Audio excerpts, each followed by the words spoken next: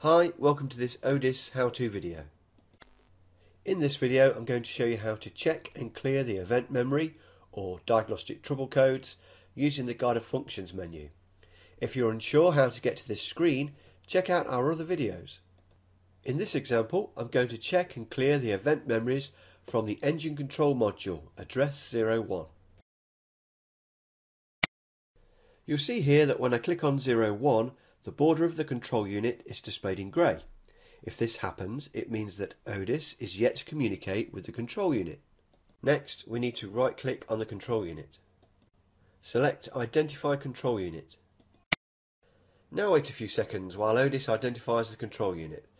This is confirmed by the border of the control unit going black, and you can check the progress of this by monitoring the bottom left-hand side of the screen.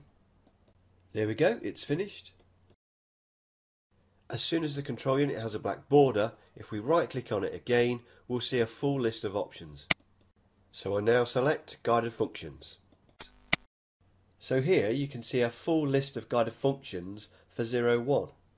So I just search for my relevant option. Yep, this is the one I need. Click Execute.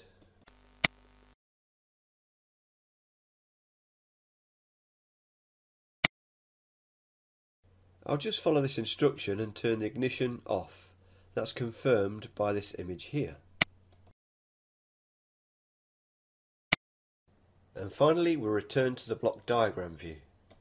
And that's it. If you want to see any more demonstrations, check out the other videos.